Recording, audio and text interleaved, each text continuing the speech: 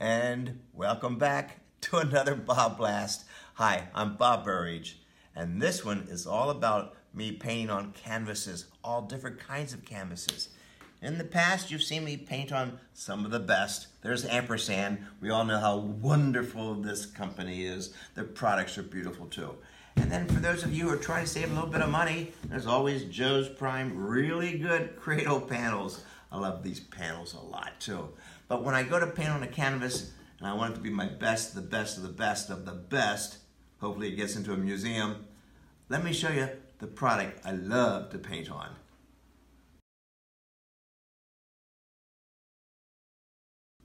Masterpiece canvases. You know them as the top quality. They build really strong, fantastic canvases. And also the panels. They have the panels. They have the entire product line for all of those of you who insist on the very, very best. They refer to this as state-of-the-art, robust building. And I mean building up to 75 different sizes and 11 different surfaces. Look at this. Look at this, how solid this is. And this is the small one. Can you imagine a 12-foot by 12-foot canvas with this kind of structure in the back? It'll always stay square for you. Fantastic, solid wood. Heavy too. It takes a beating, especially my kind of painting. But today I'm going to paint on a panel and show you what I'm going to do with the wet panel afterwards. Let's take a look.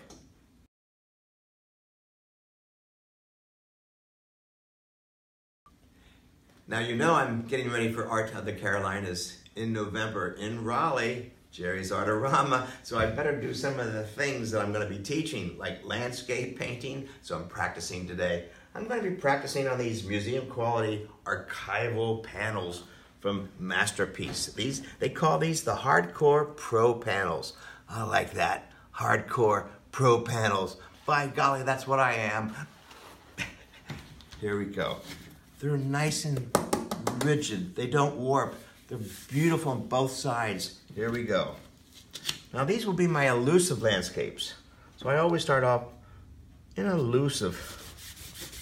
Oh man, that surface is beautiful. They already have the surface primed for me.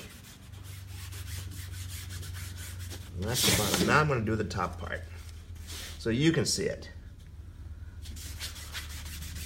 Here's my landscape. Oh, it's beautiful, huh? Here we go. There we go. Woo-hoo. There's my color wheel. Mostly green. Mostly green. There we go. Put some focal point colors. Let's see, the focal point color would be a pinkish reddish color. Let's do that. Woo. Can't miss it.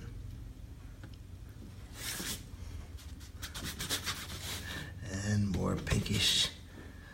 Ah, beautiful. Always start off loose.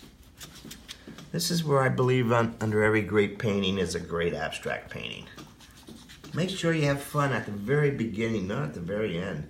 So I'm working right now on contrast. Contrast.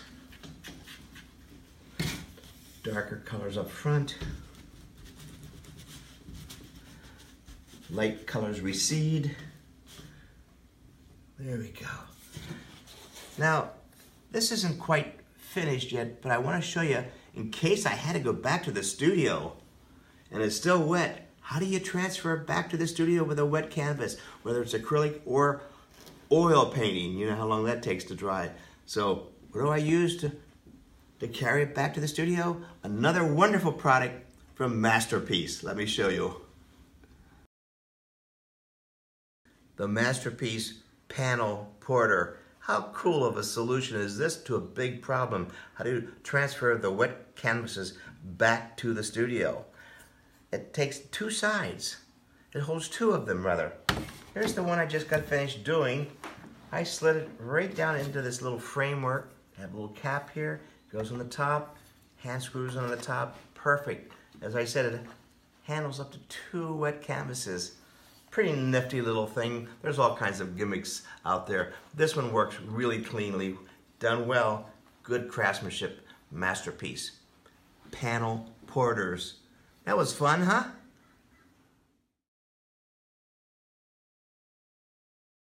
So this painting, of course, I did as a horizontal composition using my color wheel. Pretty simple, sky, bottom, lots of scraping and scratching. Over here you see some black and white ones that I'm beginning to work on.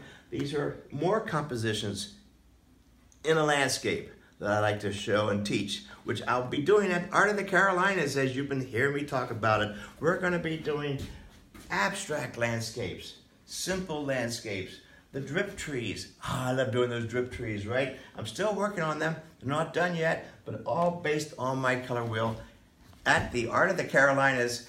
This one and so many other workshops we'll be doing. I cannot wait to see you there. Art of the Carolinas in Raleigh. See you at Jerry's Artorama.